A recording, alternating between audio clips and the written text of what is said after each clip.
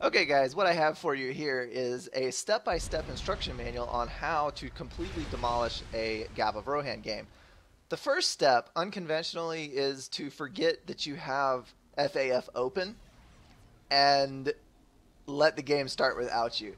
That is critical because then the rest of the players in the game will totally underestimate you and just assume that you don't exist. This gives you the tremendous advantage of instantaneous surprise. The second thing that you need to do is stop halfway through your land factory to further lower your score and then build an air factory instead.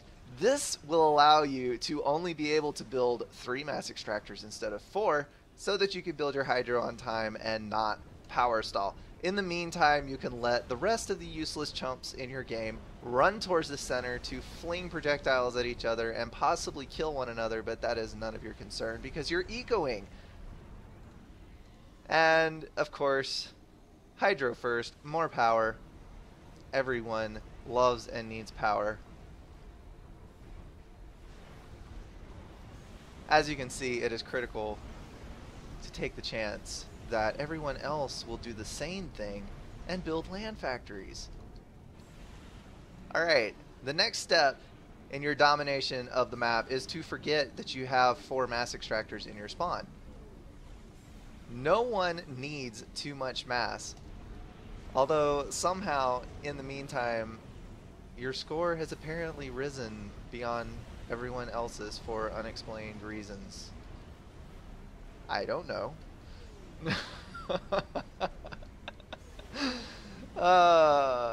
You need to throw everything you have into this single air factory because you need a transport, which you forget to build, and you just sit there idling until you finally remember to hit the build key. Once you have a transport in your possession, you might want to check and make sure that no one is dying on the southern side because that might be bad for you. And then you can calmly pick up all of your build power and send it across the map while assisting your only factory with your ACU. Because ACU and 2 engineers is definitely all that you need to expand. No one needs more than that. I mean, building more engineers is just wasted mass because engineers don't do anything. Everyone knows that. Always be sure to fly around the radar. Don't fly over the radar because that gives away your sneak attack. Also a good idea to stockpile T1 bombers on the offside chance that you should completely fail, because then you won't have something to assist you on your suicide mission. Hopefully, if everything else has taken place as it should, you can drop your T1 engineers off in the enemy's base, where you immediately try to queue up land factories, but since all of the land is rough around you, you fail multiple times, losing time and allowing your opponent to start building a couple of combat units. But it's okay, because Seraphim Artie is amazing. And in the meantime, as we can see, the general boring slugfest is continuing in the center because, you know, everyone goes to the center. Why not? There's arrows on both sides of the screen pointing to the center. That means you go there, right? Well, not necessarily, because, hey, you can kill things with units that are not in the pass. I don't know why people don't realize this, but, you know, it works. And hey, this provides a really awesome distraction for your T1 bombers. And there they go. Now, I forgot at the beginning of the match, this is where you have to do a psychoanalysis of the enemy team. The enemy team has 2 1900 players. What you need to do is you need to get across from the one that is the most drunk. That way, his reaction time is slower and you will be able to kill him with incredibly stupid means, thus causing an insane amount of rage. Here we see Megatron. I should be playing this while less drunk, and Protoculture will subsequently lose his crap and commence to self-destruct.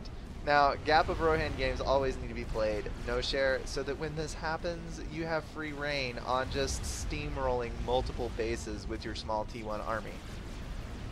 And as you can tell, nobody needs teching. Why on earth would you upgrade mass extractors when you could just build more units? It's the key to success. More tanks. And so as they watch their bases crumble under the fire of T1 units, they waste APM arguing with each other instead of actually fighting you. And this also forces a withdrawal of the ACUs from the front line because they're losing their things, their pretty little things. And at some point, as I have done here, you do want to switch to engineers so that you can build new things and reclaim things. Because that is how you float the eco that you need to finally get this T2 upgrade on your air factory, even though you have no build power because you have one engineer building factories really far away from your air. You don't ever want to put your build power too close together because then it's more susceptible to TAC missiles. Because we all know that when you're doing a build like this, the enemy players will have TAC missiles. And the lovely little Zooies are going to steamroll everything, killing P-Gens, mechs, and point defense alike with impunity. Although you will want to key up a little more anti-air than normal in your unit mix because T1 bombers, that's why. Oh, and then to add insult to injury, the T2 bomber snipe is always a good idea. There is never a wrong time for a T2 bomber snipe. Especially when you have ACUs pushing into your units and losing health. Go ahead and bump this up a little bit so we can burn off some more of this ridiculous game. You want to make sure that you have more than enough bombers to kill someone before you go for the first trip. Also, you want to clump your units, not stream them through all at once, because that increases their effectiveness. Now the problem is when you don't scout, because if you don't scout, you don't realize how many interceptors he has until you're already going. And then he kills all of your bombers. Now here is another key to the psychological dominance of the enemy team. Once you get them making statements about how awesome they are for dodging all of your bombers, you know that you have them because then they're going to get overconfident and start building in place and ignoring what is going on around them.